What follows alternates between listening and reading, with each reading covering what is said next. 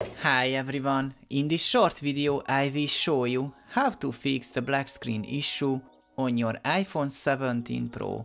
Quickly press the volume up and down buttons, then press and hold the side button until the logo is visible.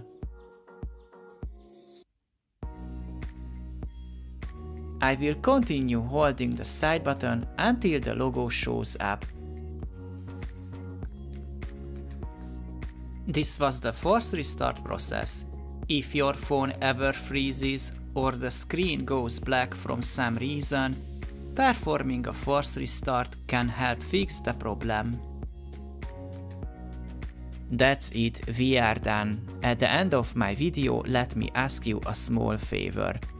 As you can see, most of my viewers are not subscribed. If you find my video helpful, please take a second to give a like and click on the subscribe button to help my videos reach more people. Thank you and see you in the next one.